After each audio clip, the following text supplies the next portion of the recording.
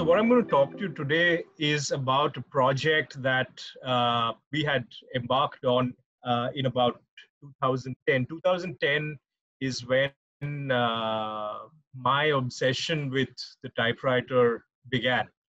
Uh, and this really started with a tiny news item in the newspaper which said that Godrej had stopped manufacturing the typewriter, and that it was the last company in the world to do so.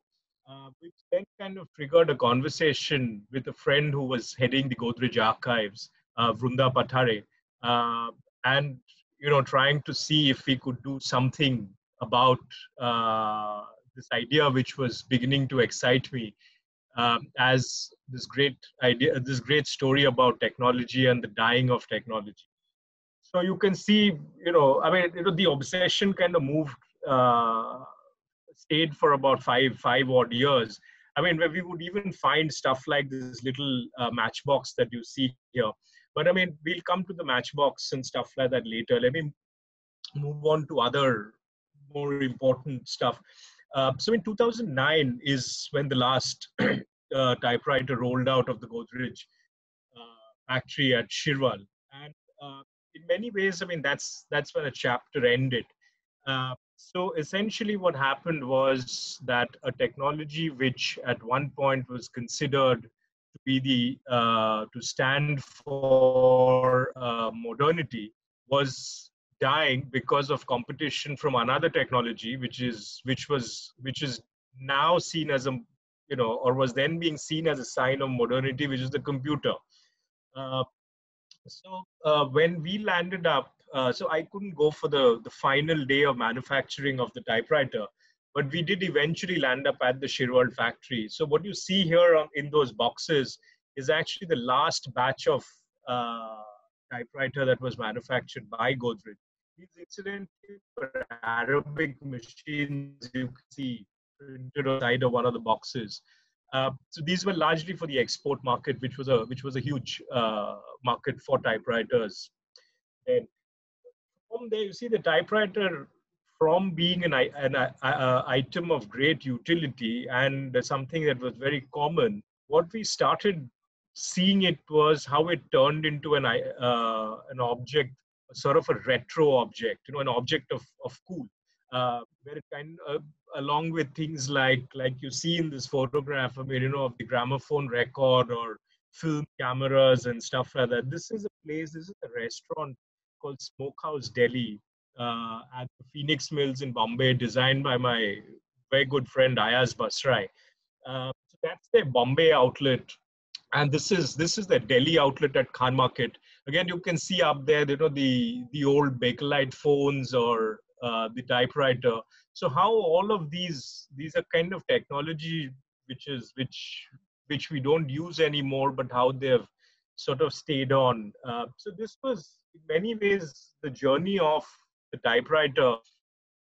So nowadays it's really rare that you would find an office with the typewriter. I mean, like I'm saying, I mean, even rarer to find a typist who has enough work to keep him busy. But the place that you would really see the typewriters and the typists at work are really on the streets of India. Okay, I mean, outside, courts largely, where these people who are called as job typists essentially sit there, and in many ways fighting redundancy out there, legal documents, birth certificates, affidavits. They sit there, what has come to be known as, the sociability of the street. I mean, these men, largely men, very few, that, I mean, very rare to see women there. As they wait. So, they kind of come, they hang around there. I mean, earlier, obviously, there was more work, less time to hang around. But I mean, now I think, that's kind of changing. So these are some of the photographs from across India that I'll show you all. This is at the 30,000 Court in Delhi. One of the things about the typewriter, I mean, to me, it's really this great symbol of the bureaucracy. I mean, in many ways, I mean, I mean, you really, I mean, that's your sort of a link to the Babudam, so to speak. Uh, I mean, you go to these courts and you will see people standing around these typists who seem to have a strange kind of power that they seem to wield, and people, you know, who are kind of in positions of less power seem to be hanging around them. That's the kind of perception, that kind of one kind of gets. Like I saw these ladies, wait. The typists had disappeared. These ladies just kept waiting for this guy for almost an hour. Uh, this is in Calcutta. I mean, funny things when you're doing a project like this, you try and dig deep into your reserves of memory, trying to come up with ideas about what might be potential subjects to shoot.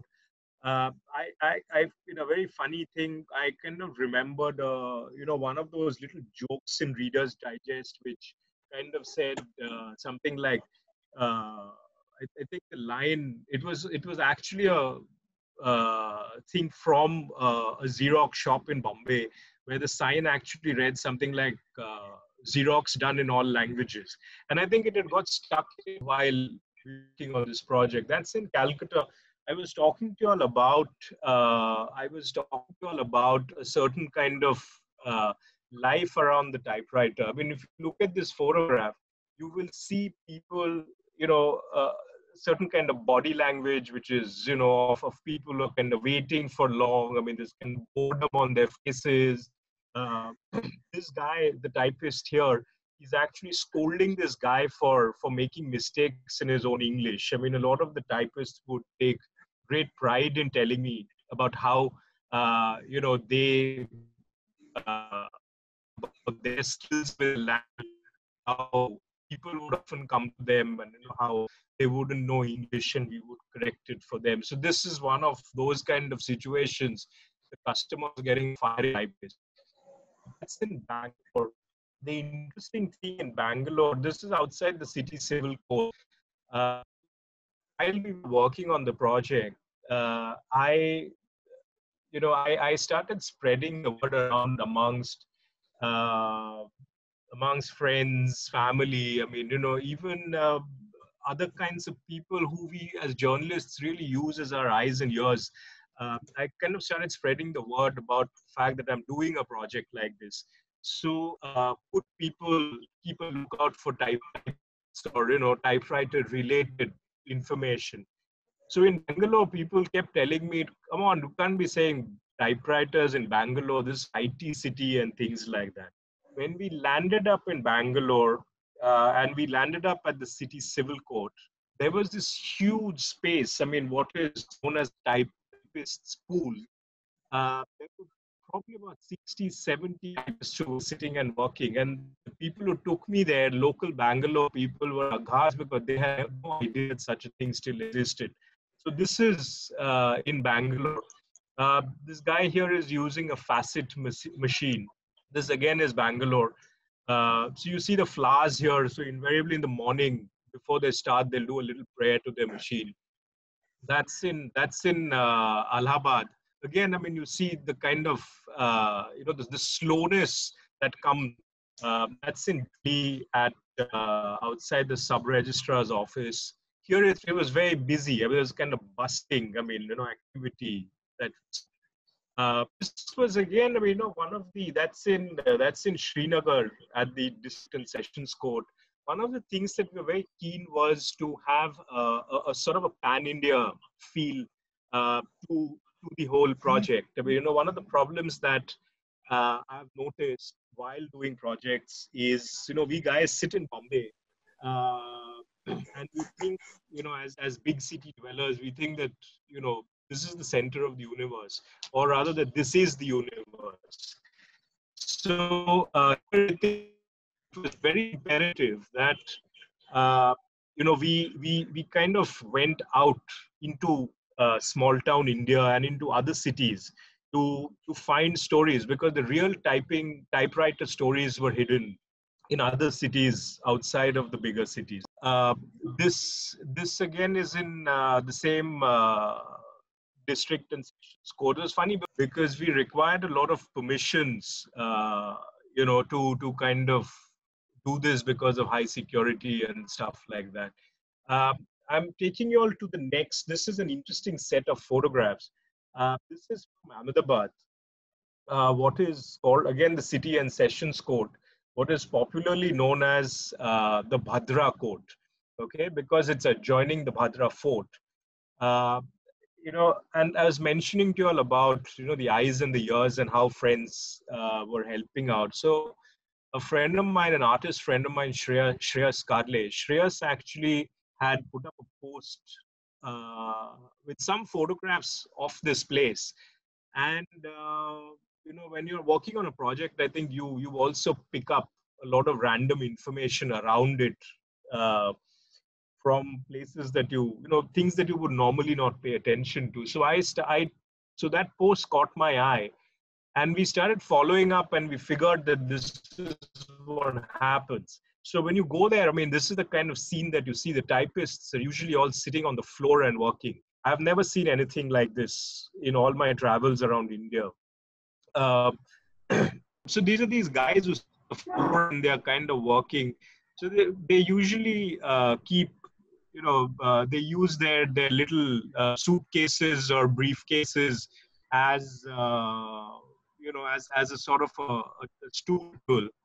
So I remember asking these guys why they kind of sit around. There are probably about 60, 70 typists here, and they kind of work both in Gujarati, and there are guys who also do English typing.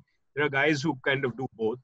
Uh, and it was quite a strange situation. I mean, the scenario there. Uh, so if you look at this guy, I mean, his name is Bhagwan Das. I mean, he's basically the head of these typists. He sits under this tree, and life goes on. People come in. I mean, things are being typed. In between, when there's no work, he kind of pulls out tanas from his bag and he kind of scatters it around, and the squirrels come and feed on it. So, I mean, it's quite a charming little atmosphere in the middle of all this bustle of the court. Uh, so I remember asking them about why they kind of sit on the floor. I mean, and they don't have stools or tables or whatever. And I was told, like, initially there was the space. There's a covered area which initially. So this place was a very strange sort of a place. I mean, where, as you can see, these guys are kind of sitting on the pavement. They use their boxes, their little suitcases or briefcases as their stools and stuff. And their customers kind of sit around them. Some of them have chairs depending on age or whatever. So this guy here, his name is Bhagwan Das. He's the head of this union of typists, uh, and he was kind of telling me about how they came to be seated here on the floor. So supposedly there was an enclosure that had been you know uh, but before they could move in, the more powerful lobby of the lawyers kind of encroached on that space, so that the typists kind of never got their tables and chairs and stools. So they decided to kind of make the pavement their own. So at one point, so it's a sprawling complex. So at one point, I mean, there's to be trucks kind of parked there for the night or for a couple of days. And I've been told, like, there were days when these guys would also sit under the shade of these trucks and kind of continue doing their work. Uh, this guy, I remember his name was Naresh, but Naresh kind of was telling me, I kind of remember asking him over tea, I said, don't they kind of start suffering from backaches and things like that? And I remember him kind of very amused by it. He said, possibly now if we have to sit on chairs or stools, I mean, we'll probably start getting backaches. But I think we have got very used to, uh, sitting on the floor. So in the evenings when they kind of wrap up, these guys, so there are particular places, uh, homes which, where people have allowed them to leave their suitcases and they kind of leave for the day.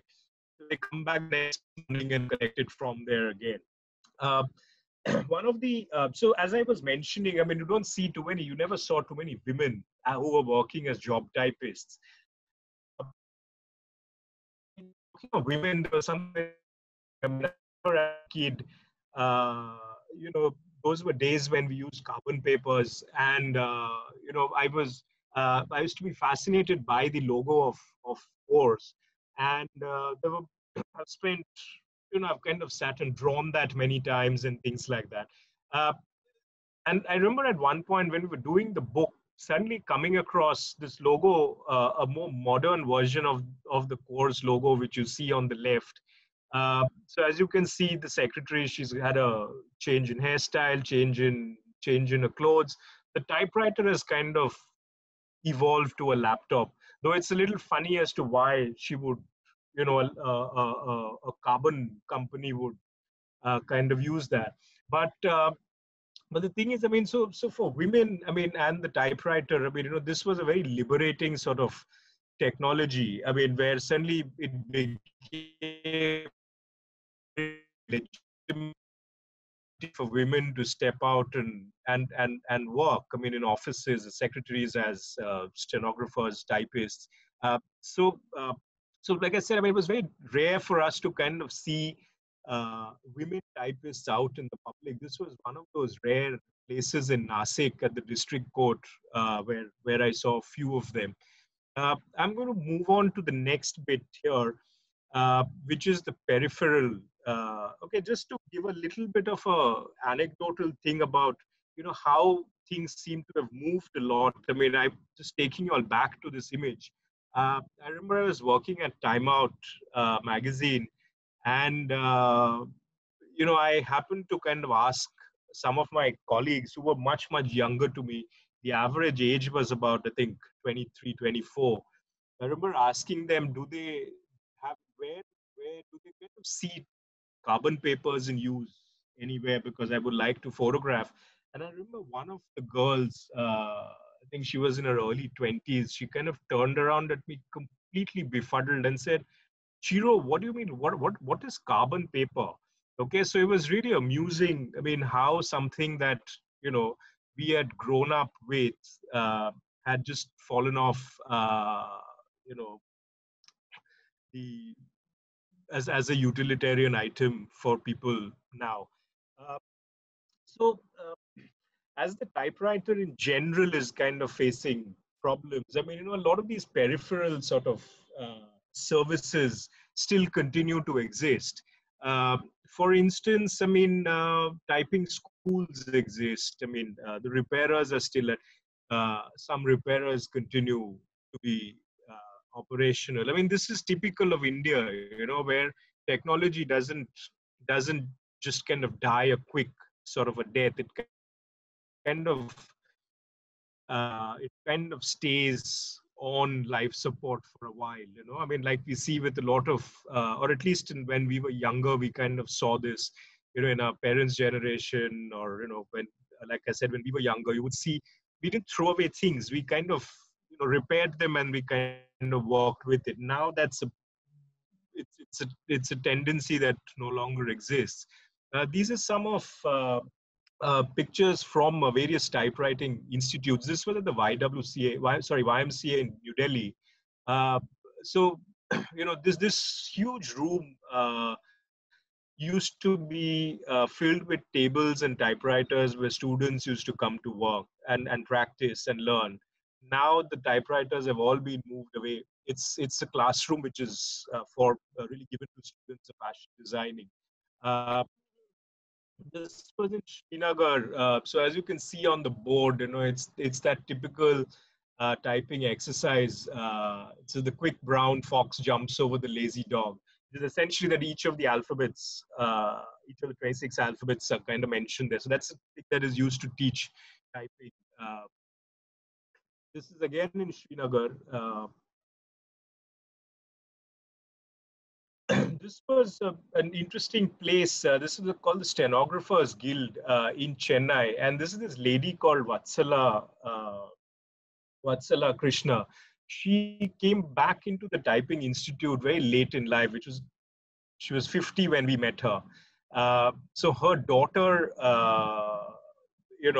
was a chartered accountant. I mean, she kind of had started her own practice, and she kind of felt that her mother could perhaps, put her other skills to use. So the mother kind of enrolled in typing classes again to kind of polish up her skills. I mean, uh, like I said, it's rare to find people still using the typewriter, but this lady was probably that cusp generation. I mean, so this is an interesting thing outside the Stenographers Guild. What I found was this most curious statue of Isaac Pitman. Isaac Pitman is an Englishman who's really credited with the invention of the shorthand. Shorthand inscriptions and stuff like that. I don't know if anywhere else in the world there is a statue of Isaac Pitman. Uh, but this was really curious, and it's a tiny one. It's about a foot in height, and like most statues down south, it's kind of painted in gold, and it gets a fresh garland every morning. So that's the shorthand text, which, if there are younger people in the audience who are not familiar with what I'm talking about, that's the shorthand text. This is at the Hamdard Institute in New Delhi, where a classroom was in progress. This is another interesting set of people. They run this thing called the Cambay Institute of Commerce, which is a typing institute, one of the oldest such institutes in Surat. So the Karanjia family, so you see, Mr. Yazdi and Mernosh Karanjia, and that's their daughter Maru.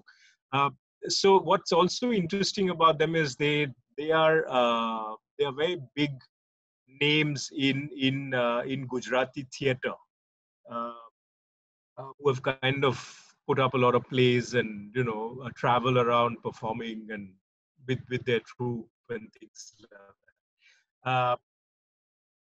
That's a typing institute in Bombay at Girgaon. I mean, if there are people from Bombay who have signed up, you may have seen the signboard of Abhyankar Typing Institute, near Harkishan Das Hospital. That's again there at the same. This is in Calcutta. I used to be very fascinated by old manuals and things like that. Booklets and things. So this is one of those manuals. I love those the illustrations of what fingers to use to type what. I mean, that again is in Calcutta.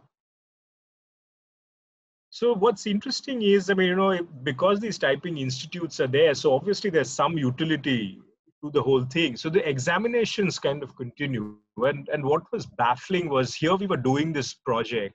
We were already a couple of years into it, and we were wondering, we're doing the story of the death of technology.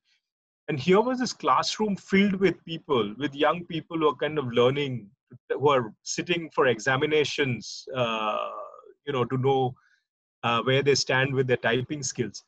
So it just seemed a bit ironical. But the thing is, the examinations kind of continue because in a lot of government jobs, I mean, it is necessary for, they still ask you for your typing speed. And they insist that it's your speed, not on a computer keyboard, but on a typewriter keyboard. So the examinations kind of continue. This is all in Bombay, in Girgaon, in one of the schools, which was a center. And this is in Worli. So you can see the numbers. I mean, so it just seemed a bit of a strange situation. Here we were, lamenting the death of technology, and here was this parallel universe where people were still sitting for examinations. That's shorthand examination, both of which happen simultaneously. So and then there are the repairers. I mean, so we came across. One of the things was, of this project was, people have often asked me when I've spoken before, that how did we go about finding all these things? I think it's important to mention here that the Godrej Archives, which who were actually behind this project, were this this tremendous kind of resource. I mean, the Godrej, the network of Godrej. I mean, which kind of, once word kind of spread through that network, they were able to chase down leads for us. I mean, things like that.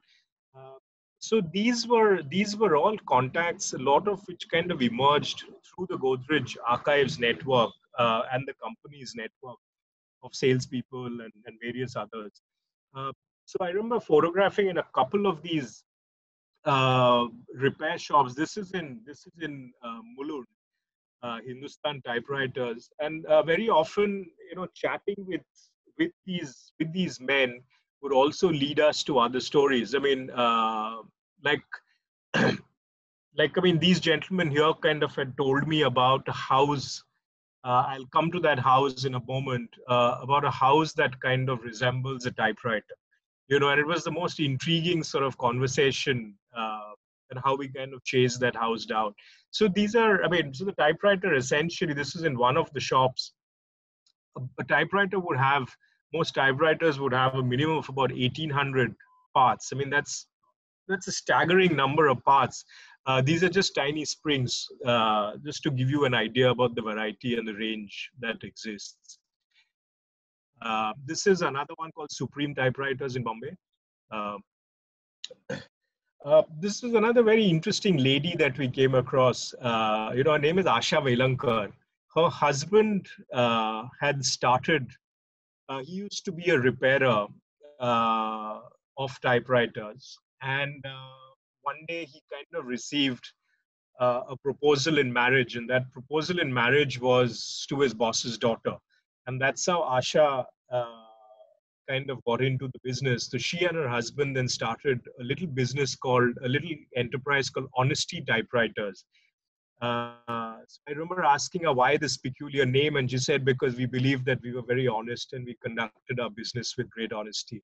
So Asha was telling me how at one point, largely her husband would be repairing the stuff, and she would do peripheral stuff because the home also kind of worked as the office. So people would come in, customers would come, they would wait. So she would, make them tea and, generally make them comfortable and things like that. Sometimes she would also help with little things like cleaning the machines and things like that. Uh, oiling them, cleaning them, and stuff of that kind. So now, obviously, all that is dead. But I mean, if you go to their house, I mean, the presence of the typewriter kind of still lingers in very odd ways. So if you look at that little box in the front, that little round red box, I mean, she uses those to keep, buttons and needles and thread. I mean, that sort of thing. So I mean, you would find little memories of the typewriter hovering around in strange corners all over the house. The tools, she said, like, I couldn't get myself to throwing away the tools. So the tools kind of still are there in a house. Uh, that's an interesting set of people we met again in Srinagar. They're the Ahangar family, the gentleman in the white shirt in between, sitting in the middle.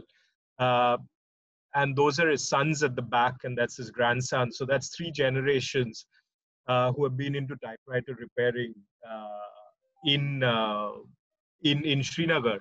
Uh, and so Mr. Angar, I mean, initially, I mean, we were told like he's got a thing for machines. I mean, the story went that you gave him any machine and he could repair it. And I think he got into this because many from repairing guns, which kind of in the olden days, people had at homes.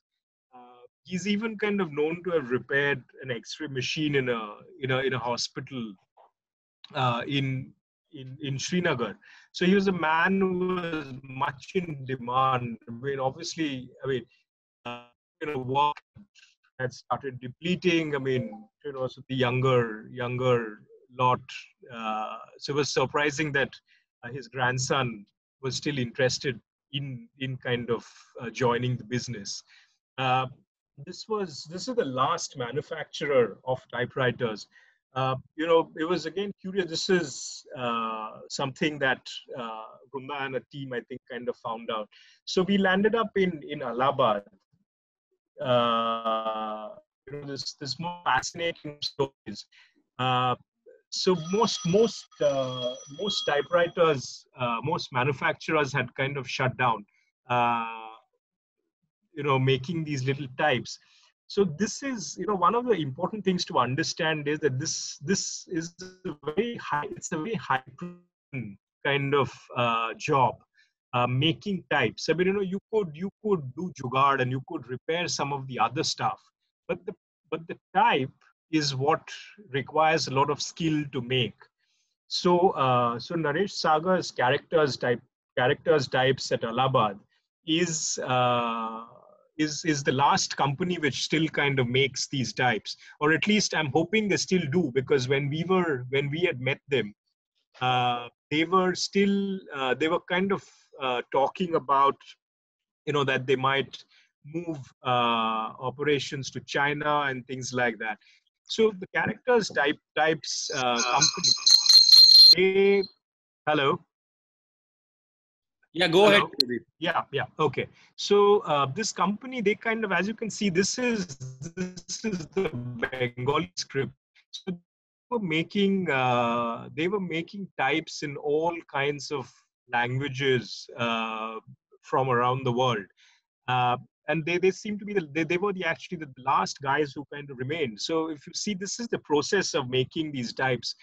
So they would engrave the font on these acrylic sheets, and on the other side is the lowercase, and those markings are things which you and I would not know, but I mean, it's something which the designers and the guys who make the fonts there would understand those instructions. So from those, I mean, there's a kind of process of reduction to the tiny little type that you kind of see. As you can see, this is the alphabet Q, which is being engraved on these acrylic sheets. That's the kind of factory. I mean, if you look at the factory, you would think, they could be manufacturing car parts or something, or God knows what. I mean, but what actually comes out is really tiny types. So you can see here, for those of you who may not, younger people who may not know what I'm talking about, you'll get a sense. So this is obviously a reverse. It's a mirror image, which then kind of makes the proper impression on the paper. That's the quality control department. So they're kind of, so each type is kind of checked before it kind of is set out into the world. I'm going to take you all quickly through, some of these fascinating other people that we kind of met. That's Mr. Rajesh Palta and his son Keshav. Rajesh Palta, when I met him in Delhi, had a collection of about 70 odd typewriters. And he kind of was hoping that one day he would set up his museum, a museum of typewriters. He was working very hard trying to figure out how to go about it.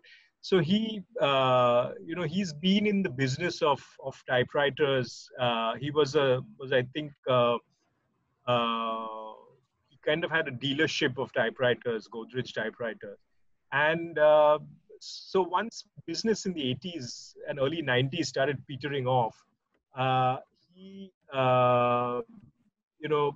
one day he had an inquiry from a lady who asked him about a particular vintage typewriter. And I think that kind of set him on a hunt, where his son actually mentioned that, possibly that could be an interesting business opportunity to kind of try and acquire and then sell vintage machines. So being in the business, I mean, there were always, machines in various stages of repair that would kind of pass through his shop. And he and his team then would kind of inspect them and, start repairing and, refurbish them and, try and get them as close to new, try and sell. he now also kind of, trolls things like eBay and, places like that, trying to find old machines. He's saying finding old machines was never a problem, really. I mean, but I think I don't think Mr. Palta's museum is up as yet, but I think his collection, I'm sure, must have grown by now. These are what my colleague Siddharth used to call hobby typists, who were essentially kind of younger people. I mean, who seemed to have taken to the typewriter in an odd way. I mean, it seemed like they had no reason to kind of, be in love with the technology, but they were.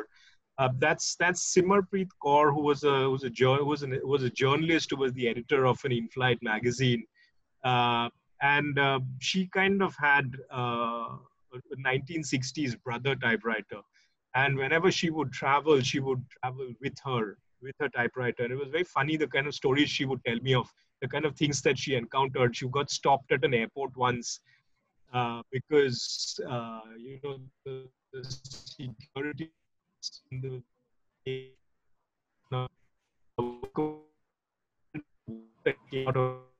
and they said they needed to kind of open the suitcase, or the case in which the machine was, and it so happened that it was an old casing, and the lock got jammed, which kind of then created much more amusing anxiety all around. And eventually, when they managed to open the case, she had to kind of explain to them, saying, this is like Purane Zamane ka laptop and things like that. And the security guards were most amused, and they kind of, kept clicking on the buttons, trying to see how it worked. So this is this young boy called Siddharth Soni. Siddharth, he kind of discovered the typewriter quite by chance. I mean, they were moving homes to Guwahati, and from, I think, Jalandhar. They were moving, and as things were being packed, he suddenly found his grandfather's typewriter, and I think he instantly fell in love with it. His parents, however, didn't have much of a desire to carry it along with them. They wanted to give it off to their gardener's daughter, who had just turned 18, and they felt that she might have better job prospects if she had the typewriter. But I think young Siddharth, I think, who was probably 8 or 9 years old, wouldn't have it any other way. So he just wanted to take it along with him. And on the flight, he was kind of fiddling around with the typewriter, much to everybody's amusement. And I think that's how his fascination with the typewriter started. He would usually use the typewriter, to write his poetry or little notes to himself and stuff like that. Uh, Initially, he told me how he would make a lot of mistakes when he would type, or 50 on a page, and slowly, his speed improved and all of that. But the most interesting anecdote was, I don't know, many of you might remember, in 2012, there was a huge power outage in the whole of North India, and which kind of made national news and stuff like that. So Siddharth was in college then, and he had assignments to kind of submit. And obviously his laptop died after a point, and that's when he kind of suddenly remembered his typewriter, which he had been neglecting for a while. So Siddharth was the only guy in his class who managed to submit his assignment because he had his typewriter, and he was very chuffed about it. So Siddharth wanted to start a website called revivingtypewriters.com.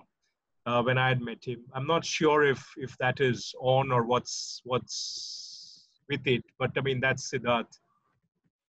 That's a lady. I'll actually quickly skip through that. I was mentioning to you all about a house. That's the house, the most peculiar of sites that you would come across. So the Patels, I was told about them by one of the repairers, a photograph of him that I had shown you all earlier. So they told me about, we remember there was this guy who had a house which kind of looked like a typewriter. And, this is the problem, right? I mean, people tell you that he had heard about a house that looks like a typewriter.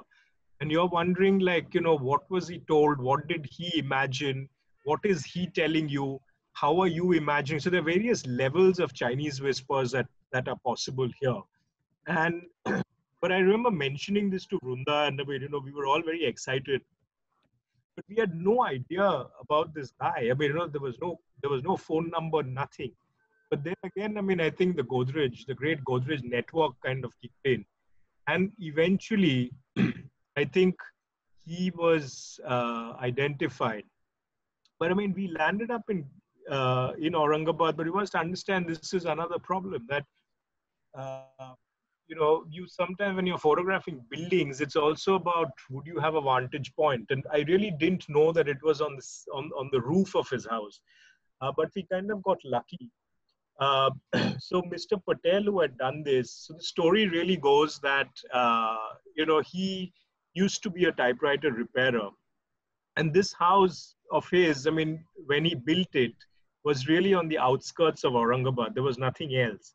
And he wanted his house to be a sort of marker of his identity, meaning people should know that this is a house, the owner has something to do with typewriters.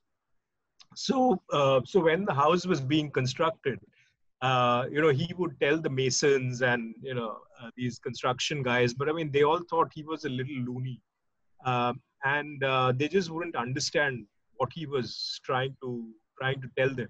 So he got down. His son told me he got down, and got his hands dirty trying, and kind of designed all these keys. So as you can see, there's the space bar and all of that. It's still incomplete. They kind of ran out of money, so he wanted to kind of continue doing it in the Diwali that was coming up after we met. Uh, so now his those are his grandchildren. His grandchildren kind of usually play on the terrace. They kind of fly kites and things like that. So I remember asking him how come he never thought of painting it or at least marking the alphabets on it. And I mean, obviously he had thought this through very clearly, and he kind of told me, "Oh, but I mean, what's the point? You wouldn't be able to see it. I mean, unless you're flying over my house." So there you have it. I mean, there's this most curious uh, house. I mean, and some of you might actually uh, find this interesting because there's a kind of thing going around online now about a guy in Belgaum who's designed his house to look like a camera. So I was reminded of Mr. Patel when I came across that story. That's Vasudev Barve, who has a Limca Book of Records, a mention in the Limca Book of Records because he can teach you how to learn typing blindfolded, and he guarantees in 25 minutes. So that's one of my students, and she actually found a note about him nailed on a tree in Vileparle in Bombay, and that's how we kind of went and chased him down.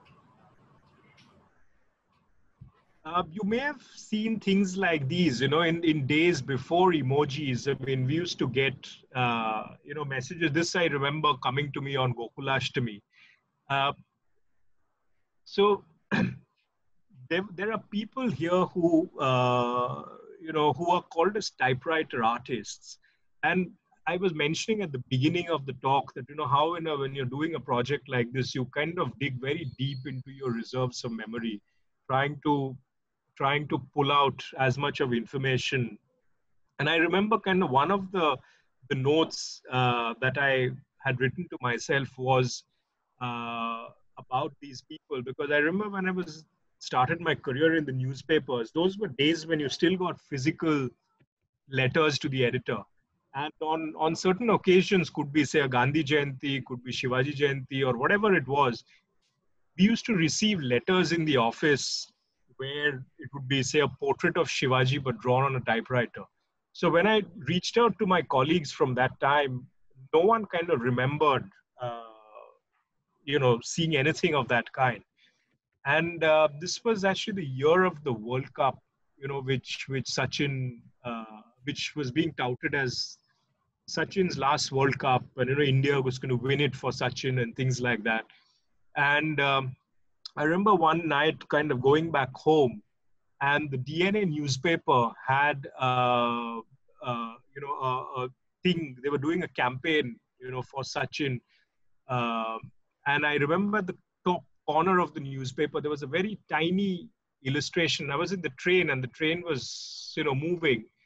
And so I couldn't see clearly, but I mean, I remember the train stopping at a station and I kind of quickly holding up the newspaper, which my, my co-passenger was reading.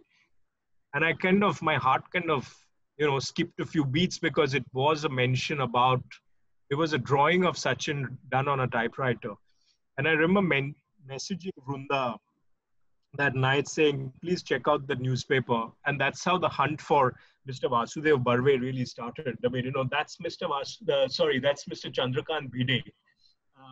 So we found him eventually in Dadar in his house. That's photographed. I photographed him in his house.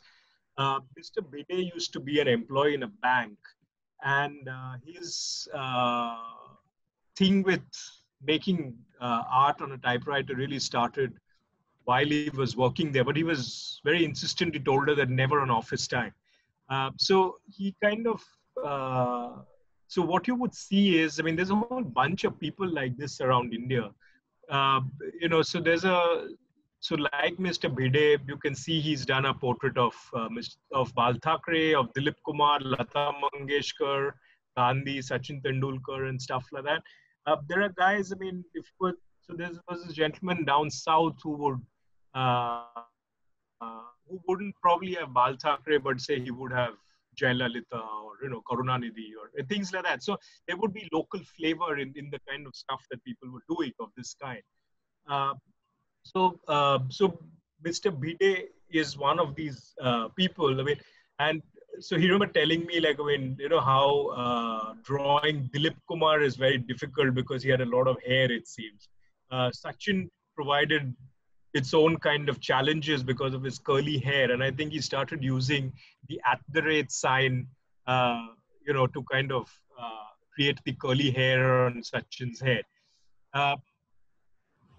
This is another curious thing. This is something that never made it to the book finally. But I mean, it's also one of my regrets that we couldn't do this. This is a gentleman called Dev Kumar Biswas in Calcutta, who had done all the illustrations of Shukumar Rai's Abol Tabol on the typewriter. So that's the cover of his book on the left. So he's published a little book, self-published book, so which is in basically the same layouts and same format as Abol Tabol, except the illustrations are his. As you can see, I was very keen that, we include him in the project because I think, as I was talking about this pan-India flavor, but I mean, somehow we never managed to convince Mr. Biswas to be part of the project. But I mean, this is the book that he gifted me. So I'm kind of sharing some of the photographs, these two pictures from there. That's the Bhandaris. I'm almost to the end of it. So this is Mr. Bhandari, Pramod Bhandari. I was again mentioning to you all about how word was spread amongst people I knew. So my gallerist in Calcutta, Mrs. Shubhriya Banerjee, she kind of mentioned how one of her clients had bought a painting from her, which was about a Calcutta typist. So we kind of tracked him down from their records to Gurgaon. So that's the painting. That's him and his wife.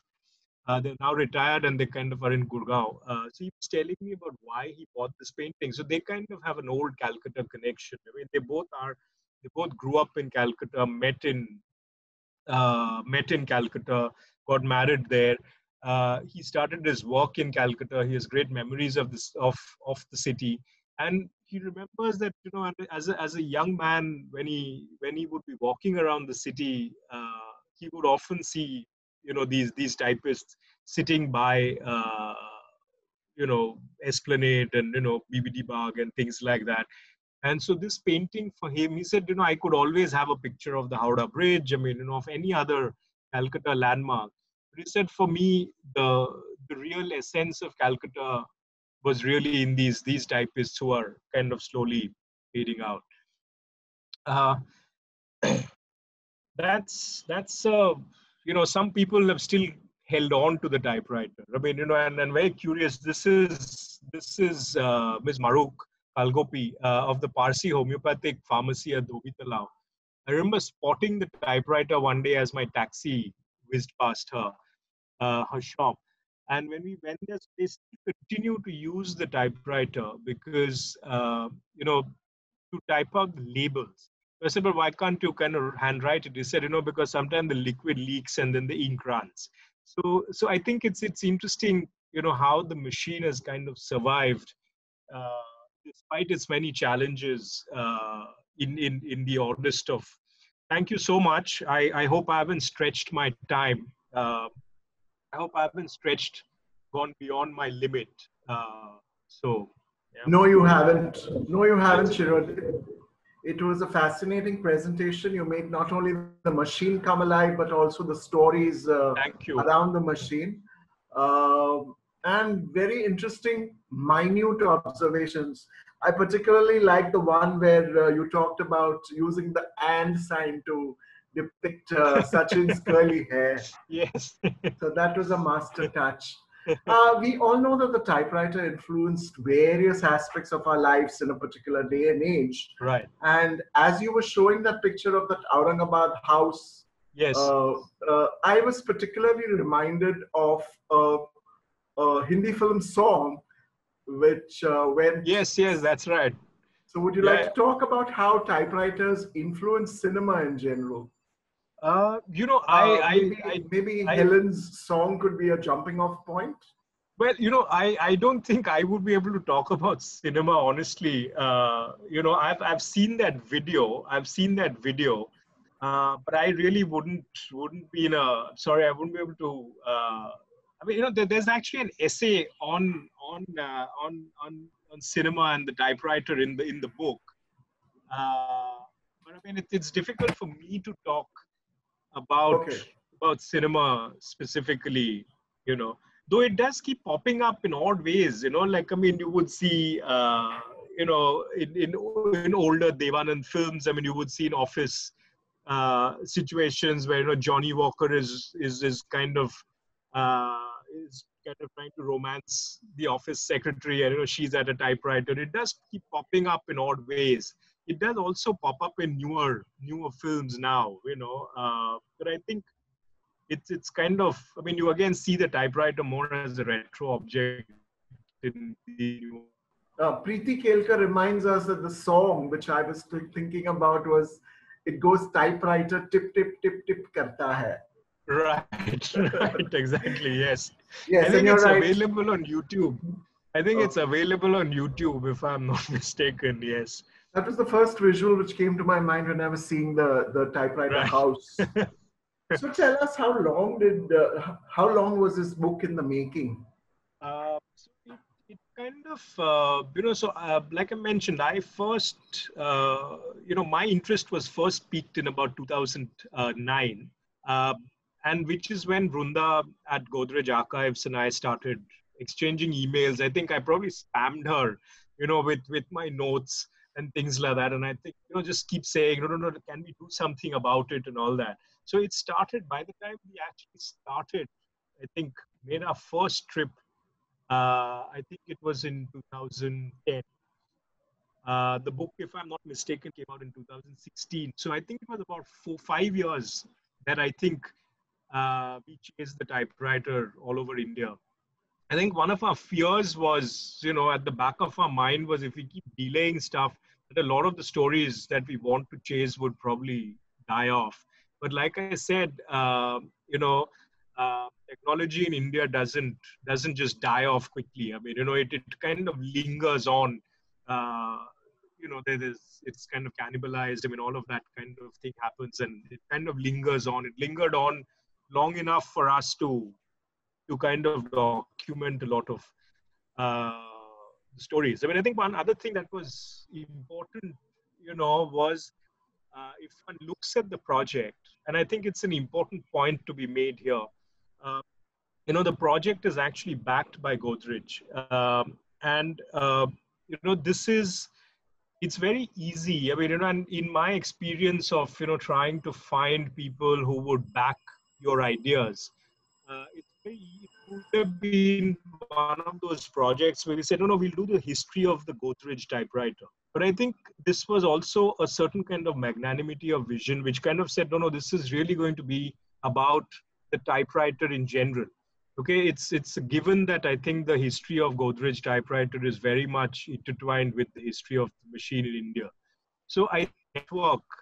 I mean, I don't think if they would have uh, finally found a lot of the leads, you know, or the ideas going up, I think would have good. I mean, you know, I think the project would have ended much earlier. Yeah. Brunda from Godrej reminds us that there is a chapter on typewriter in Hindi cinema in the book. So that's That's right. something which people can go back to. And Mrs. Godrej reminds us, in addition to Hindi cinema, there's also a typewriter concerto. Let's move on. There's an offer for you. Somebody has offered that their Venezuelan typewriter, vintage Oh, 1980, to to me? add to your collection. Yes, Oh, she says wonderful. she wants to add it to your collection. I don't know whether she means in reality or virtually.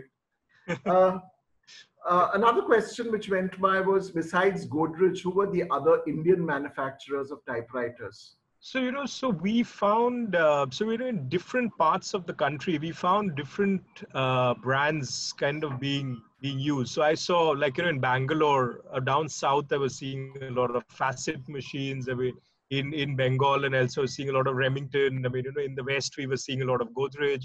So I think, I mean, these were some of the names that, some of the brands that kind of kept popping up wherever we went. These were largely the three that we were seeing. So Vrunda may be able to add if I'm forgetting any, but I mean, these are the three that I remember very, Okay. you know, that we kept encountering wherever we went: Godrej, Remington, and Facet. Uh, One of our regular attendees, Dr. Ashish Kelkar, reminds us of another typewriter portrait artist from Mumbai, and his name is Uday Talwalkar. Perhaps right. you've come across him or not. Ane, I think we had actually got his information. We never got down to photographing him.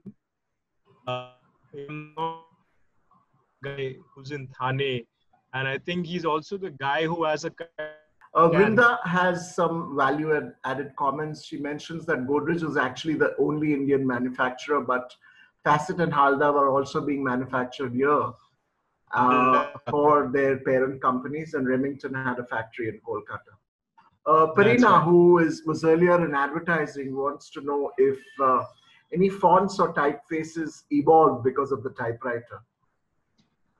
I, you know, I don't think there were too many very complex fonts. I mean, you know, I mean, I think there were a few fonts that kind of, there wasn't a great range, to be honest. I mean, you know, even from what, uh, you know, we saw at the characters office and in their files, there wasn't a kind of very wide range of fonts. There were a few.